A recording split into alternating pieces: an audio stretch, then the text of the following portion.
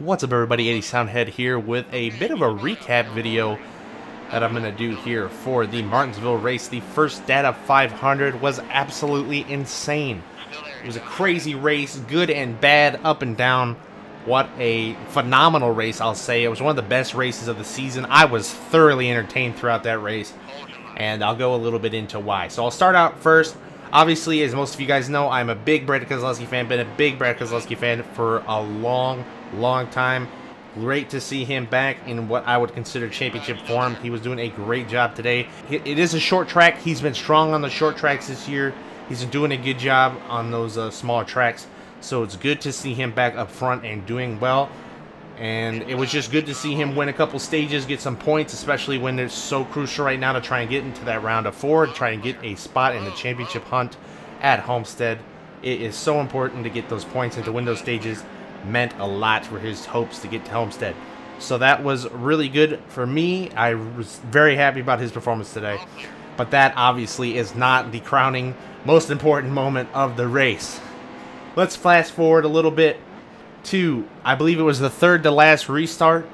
We got Chase Elliott on the inside. Brad Keselowski, who is the control car, is on the outside. Why did he pick the outside? I do not know. I think that was the biggest mistake Brad made all day, and I believe it cost him the race because Chase Elliott dive bombs into turn 3 and just pushes Brad straight up the track all the way up into the marbles. Brad loses like 6 or 7 positions and basically loses out on his chance to win the race. You know, it's good, hard racing. It happens. Was it the cleanest thing to do?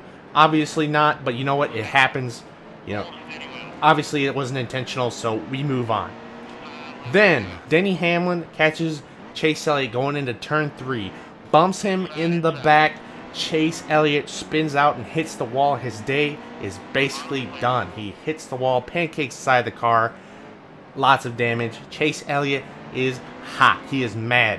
Then they set up the final restart. Kyle Busch makes his way to the point, wins the race in a sort of almost photo finish. It was a pretty close finish between him and Truex, and a massive crash going across the line.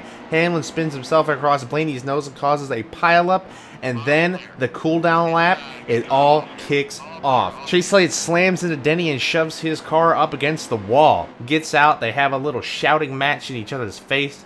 Didn't look like things got very physical. Looked like we were just yelling at each other, a lot of hand gestures. No, nothing bad, just a lot of, you know, speaking with hands. So, a lot of people are pissed off about Denny Hamlin's move. Obviously, it was dirty. Again, I don't think it was intentional. I don't believe it was intentional. You know, I'm kind of neutral towards Denny Hamlin as I am with Chase Elliott. So, both of those moves I thought were made that were somewhat controversial. I thought they were okay, just hard racing moves. A lot of people are upset about them.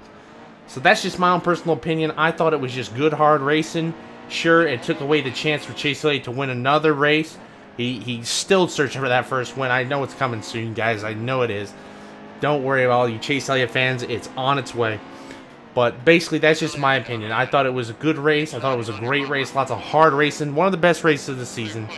And, yeah, that's basically it. So tell me, what did you guys think? What do you agree with or disagree? And, yeah, basically just let me know your thoughts about this race in the comments. So thank you guys for watching, and I'll see you guys in the next one.